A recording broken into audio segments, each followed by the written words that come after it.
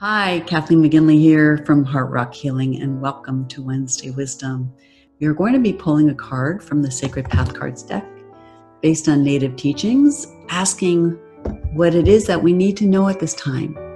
And don't forget to subscribe, and if you want to receive notifications, push the bell. And so we're going to be getting centered. These cards are going to allow you to engage in self-discovery. So you're going to receive your own intuitive messages as I pull this card, and then we can look at how we can apply it into our week. So asking what it is that we need to know at this time.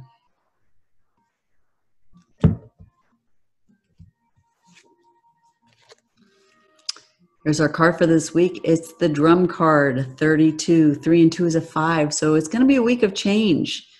And it makes sense. You know, when we pull the drum card, it often means that we're out of sync.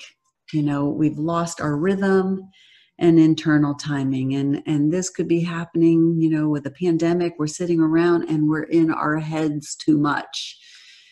That's what this card is saying, that the thoughts, you know, are kind of outdistancing what our body can handle. So we need to get everything back in sync, okay? The mind and the body are out of rhythm.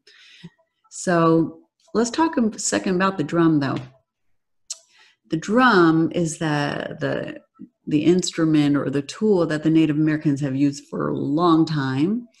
And you think about it when you go back and you see them sitting around the fire and drumming, for music, for dancing, for ceremonies.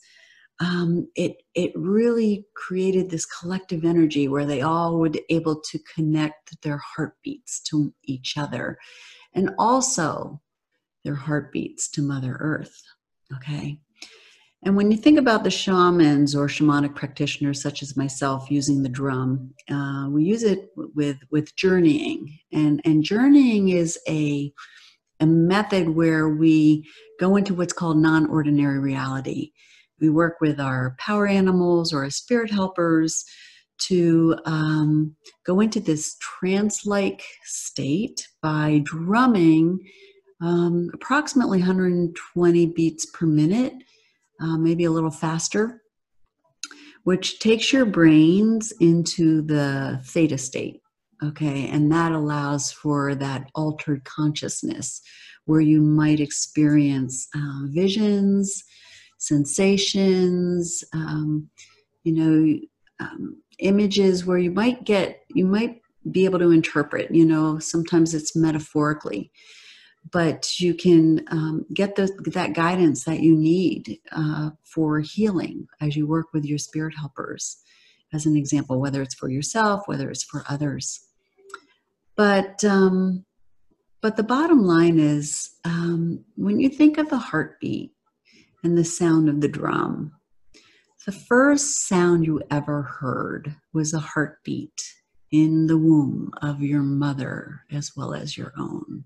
So that drum sound can just take us right back and reconnect us, you know, with that beautiful sound that we heard when we were in the womb. And so knowing that this card is telling us we're a little bit out of sync, you know, we've been probably thinking a little bit too much. It's a time to shift out of that head, down into that heart space, maybe by doing some drumming and some dancing, reconnecting our heartbeats with that of Mother Earth, going out into nature, slowing down, and let your heartbeat come in sync with Mother Earth's heartbeat. And when you find that rhythm, you're going to find that life flows and pretty much becomes effortless. So that's our card for this week, the drum card. So this is Kathleen McGinley from Heart Rock Healing. Please don't forget to subscribe, as I will see you again next week for some more Wednesday Wisdom. Take care.